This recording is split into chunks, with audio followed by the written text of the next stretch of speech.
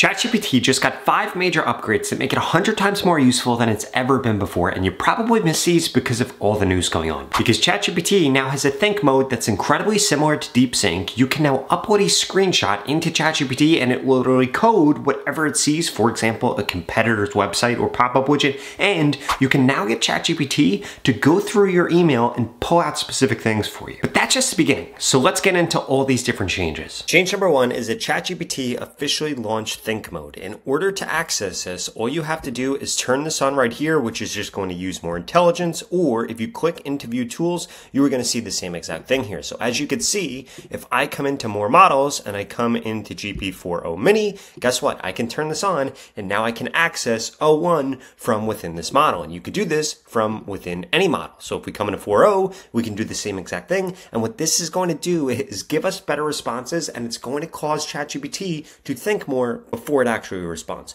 Look at the difference between these two prompts and how much of a difference this makes. Okay, so here's the prompt that we're going to test, and we're going to do this with ChatGPT 4. Obviously, you wouldn't actually be using this, but I want to use this in order to show off the difference between not having think and having think activated. So we're going to ask both of them the same exact prompt. Hey ChatGPT, I want you to answer like Warren Buffett, use all the knowledge he has and any and every available information about how he thinks. My challenge is how to solve the US debt crisis. Now provide me a detailed 500-word answer with 3 action points. If we ask just GPT-4 to do that, and then we do GPT-4 with think mode, look at the difference here. This actually goes through and it starts thinking. And if we click into this, we're going to be able to see exactly how this actually thinks in here and all of the different things that it is going to be thinking through. Now, if we come over here, this just gives us a different answer. But what we can also see is I asked this to make sure that this stays under 500 words. And I don't know if this is actually under 500 words, but what we can see here is that 1,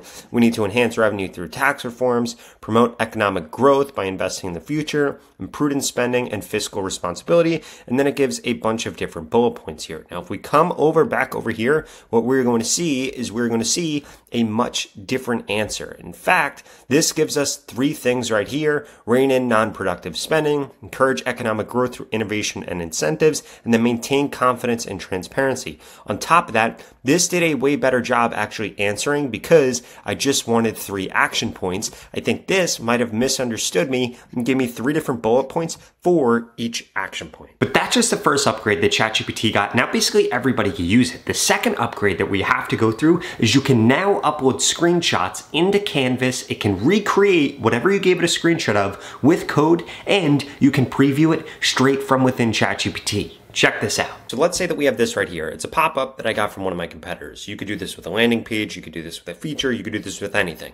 So what I'm going to do is I'm going to come over to ChatGPT. I'm going to change this model up here. We're going to click right here and we're going to come into Canvas. Now what I'm going to say is I want you to recode/recreate the exact screenshot I am sharing with you so that I can preview it and then add it to my website. Now from here, I need to come over here. I need to grab this screenshot. I'm going to put this right in here. And this is basically magic. In fact, this is, I think, the craziest thing, or one of the craziest things you can currently do with ChatGPT besides the last thing I'm going to share with you in this video. So as you can see, this is going through, this is literally coding this exact thing, and I can continue to chat with it here. So let's say that after it's done, I want to change something, I can come in here and change it. Or if I want to add something, I could come in here and add it. Or I could just ask ChatGPT, hey, do you think red text would be better or green text? What color button do you think would be good given the goal that I have? So now this is completely done, and watch this. We can now click preview right here and look at what this does. We just click allow right here and boom, it literally just coded the exact thing that I needed. This is crazy. You can do this with landing pages. You could do this with pop-ups. You could do this with forms. You could even do this to actually code out the HTML or CSS for a new tool or new feature that you want to create. Let's say that you wanted to go to your competitor's website, take one of their tools, but you wanted to tweak it. You wanted to make it different. You wanted to make it better. You can do this now with ChatGPT and literally have it code up the initial thing. But those are just the first 2 upgrades. There are 3 more, and they are only going to get crazier and crazier, especially if you spend way too much time in email, because now you could get ChatGPT to begin to automate some of those tasks. But before we get into those, I need you to smash the subscribe button if you want to get better with the latest and greatest AI tools and know exactly how to use them. So this next thing is going to be using projects with Canvas. Now, if you are writing things, for example, you're crafting emails, you're making blog posts, you're making scripts or videos, you're writing anything, this is going to be like doing steroids. Check this out. You can now create a project here. For example, I'm going to put in YouTube scripts is what I'm going to name this project. And then what you can do from in here is you can add in different sources and basically exactly what you want this to be able to do. For example, I went through and I created this right here, which is different script outlines that I use for my YouTube videos. So I say, please find below 3 different outlines that I use for YouTube scripts. I want you to have this information so that you know how I like to script out my videos, and we can work on creating outlines for videos based on different titles. Then we can fill them in together. So I have outline number 1 in here. I have outline number 2. I have outline number 3. The more outlines you give this, the better it's going to be. You don't have to do it just for your scripts. You can do it with your competitors' scripts also. And again, you can do this for blogs, for YouTube scripts, anything that you are writing. So what I'm going to do is I'm going to add this into a file for this project. In fact, I want it to go in here, not where it just went, where it went within the chat. So we're going to add this in here. Now, essentially what this is going to do, this is going to train ChatGPT inside of this specific project on this exact knowledge that I put in here. In addition to that, I can put in custom instructions here. For example, I need you to be an expert script writer for YouTube videos in the how to grow on YouTube, Instagram, and TikTok niche. I need to use you to outline my videos. I have given you specific instructions in a file with the 3 ways I like to outline my videos. Now what you're going to do, you're going to click save here. Again, the more information you give this, the better. Put in competitors things, put in your top video things, put in all the outlines that you have, all the scripts that you have. Now what you can do from here is you can come in here and click on Canvas.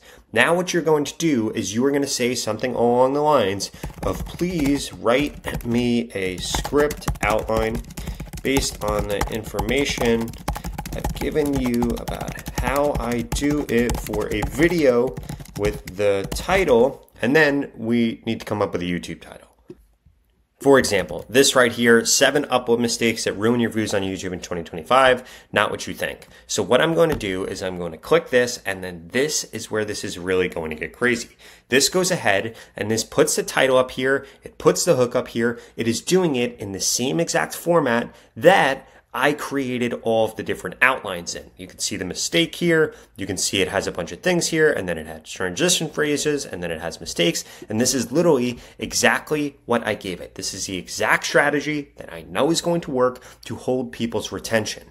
And now from here, what we can do is wait for this to finish, and then this is where this really starts to get crazy. Okay, so now that this is done, we can actually begin to access this inside of Canvas. Now what we can do here is start to write things in. For example, mistake number 1, uploading videos with the wrong settings. Now what I can do is I can get rid of this right here, or I can ask ChatGPT to edit or explain this. For example, I'm going to say, please replace this with 3 setting mistakes people make when they upload YouTube videos.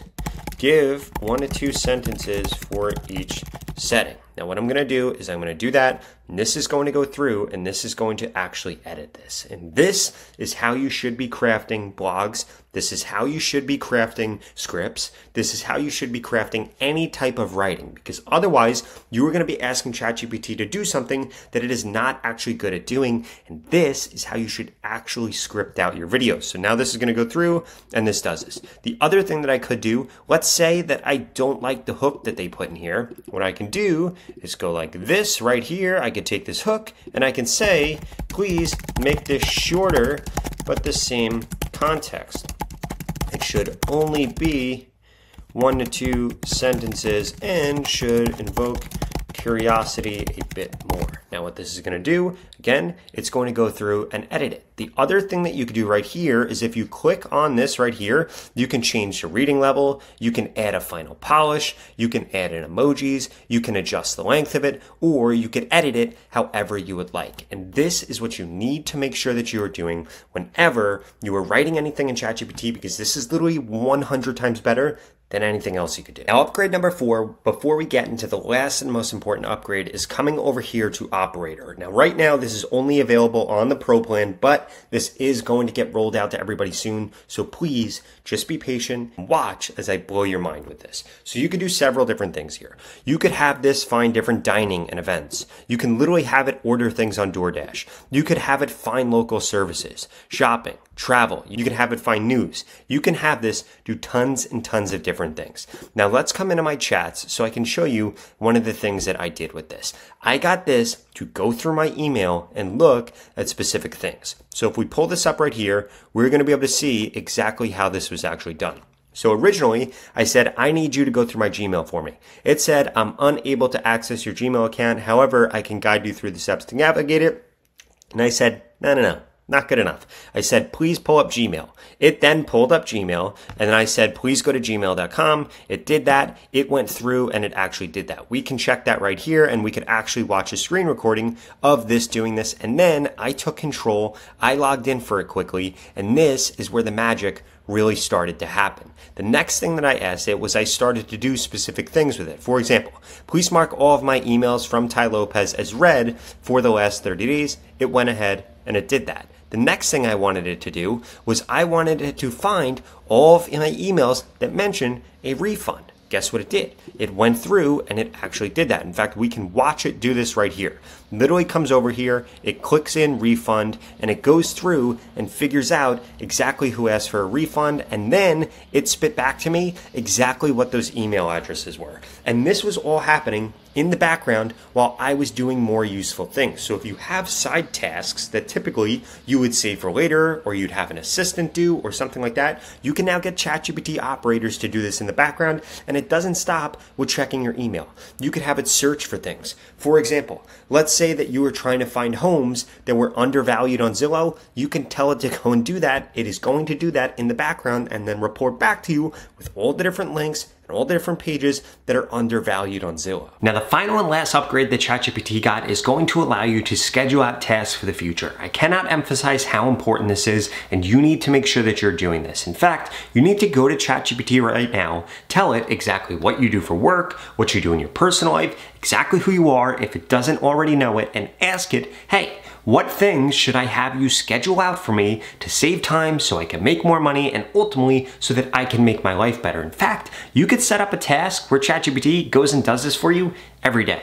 Check this out. So there are 2 ways for you to actually access this. You could come up here to the top right-hand corner, you can click on tasks right here, and then this is going to show you all of your tasks if you had some set up. I have a few different ChatGPT accounts, so on this one specifically, I don't have anything set up, but on another one, I have a bunch of them set up. And then basically what this looks like is they email me. I have some set for every hour on the hour. They literally email me with a bunch of different updates. For example, I have it search for trending news related to AI topics so I know what to talk about in my videos. I also have it check certain stocks for me. Like I have it check this stock VGT to see if it's still above 550 or not. I also have it create a meal plan for me. I also have it create workout plans for me. And I also have it send me new ideas on what kind of tasks I should get it to do. Now here's what this actually looks like. You are going to see that it is going to send you a task right here. All you have to do is click view message right here and boom, it is going to bring you into a ChatGPT conversation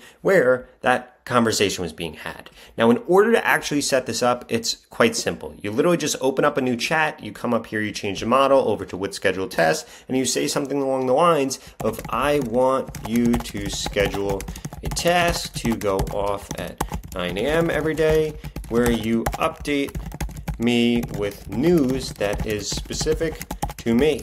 I like tech, I like the New York Yankees, and I like the Florida Panthers hockey team.